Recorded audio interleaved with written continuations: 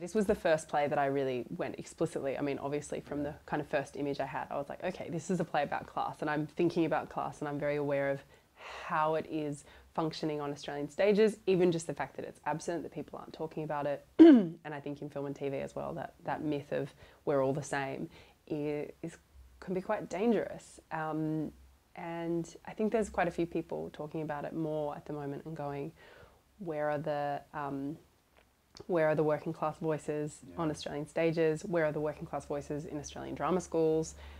Who can afford to go to drama school now?